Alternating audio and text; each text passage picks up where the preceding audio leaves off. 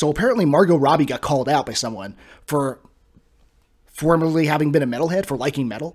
I don't know. My girlfriend actually sent me a video clip on Discord a few days ago of something related to this.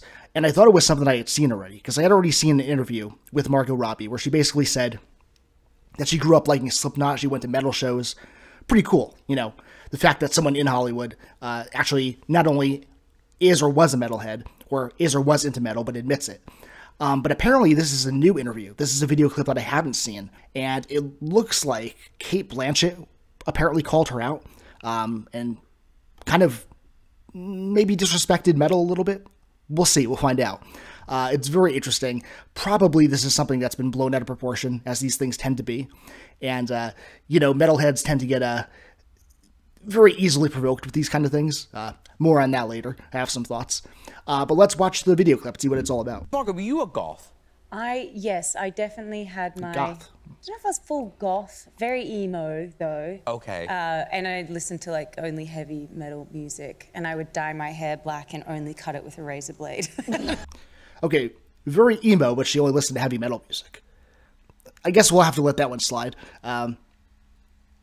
Yeah, I don't see the correlation there. Speaking as someone who really saw the whole emo thing blow up in Jersey, where I lived as a teenager, you know, people were listening to My Chemical Romance and Census Fail and Hawthorne Heights and all those types of bands. I think she's a little bit confused on what the term means.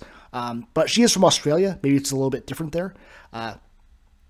So yeah, I don't really know what to say on that. But we'll give her a pass on that one. It's cool that she liked heavy metal bands growing up.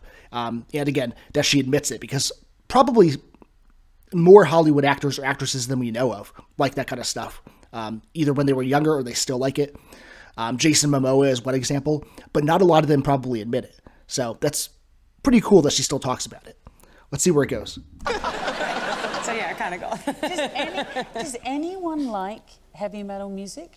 Was that something you genuinely liked? I genuinely, and I still genuinely. No one likes it. Yeah. Do you like monster trucks and things like that? No. No. It's a whole. Do you like monster trucks? Okay, listen. This is Cate Blanchett, like saying, like, do people like heavy metal, and kind of like being a little bit judgy. And I just find this hilarious, because this was an actress who, at various points in her career, looked like the front woman of a folk metal band and a black metal band. But, you know, I think this just shows how out of touch and out of the loop she is with this thing. And to a certain degree, it's understandable. You know, people living in Hollywood are probably living in a certain kind of bubble. And when she thinks of heavy metal, she probably just thinks of, like, she thinks it's something that lived and died in the 80s, probably. You know, a bunch of, like, grunting guys with long hair and leather jackets. You know, it's very interesting how there's such different contexts for different people for things like this. But the monster truck thing is weird. It's just weird, man.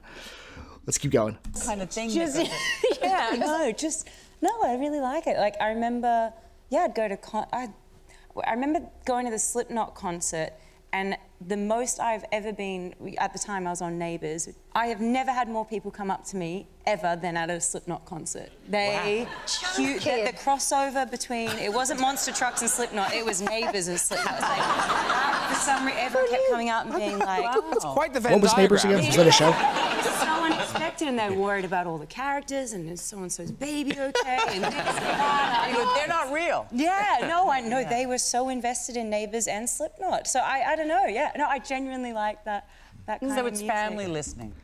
I wonder how Corey Taylor feels about this. Just a thought. It's, yeah.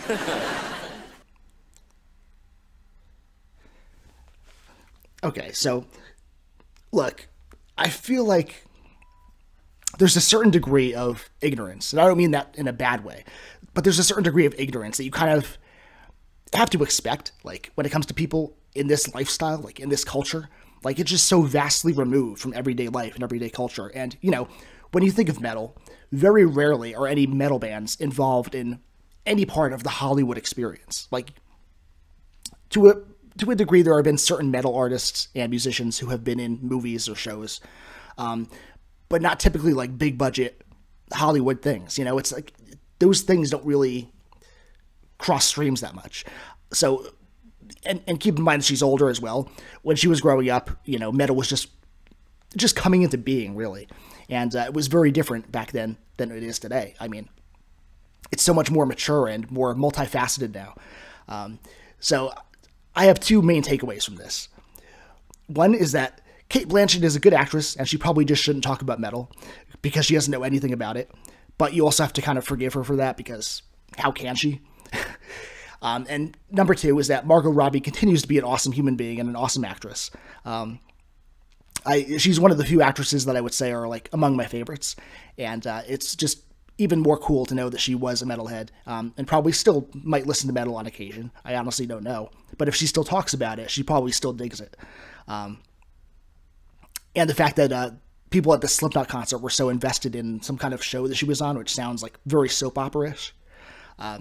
Probably Corey Taylor would laugh at that if he heard about that. So it was an interesting video, and I feel like, again, people are probably making this more controversial than it actually is. It was just a short little interview.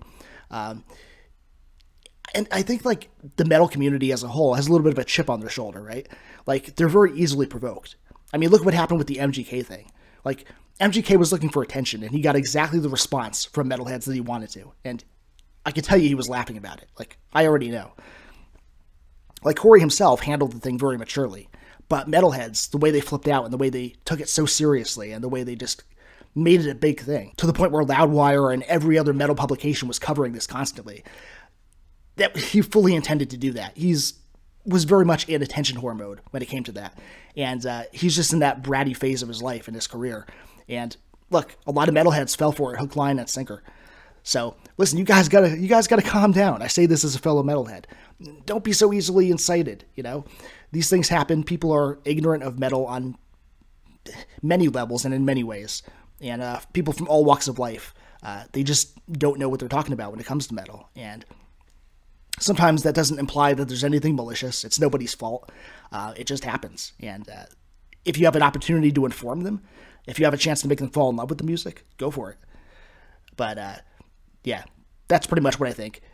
Both very talented actresses. Cate Blanchett should just stay in her lane. I say that politely and respectfully, and just not talk about metal. Because when you start mentioning monster trucks, that's just cringe. It's very cringe. And again, I'll give Margot Robbie a pass for associating emo and goth with metal music. I can see the goth. There's some intersectionality happening there with those two things. Gothic metal is definitely a thing, but emo and metal, I don't know, man. I don't know. Interesting stuff. That's all I got for you. Catch you on the next one.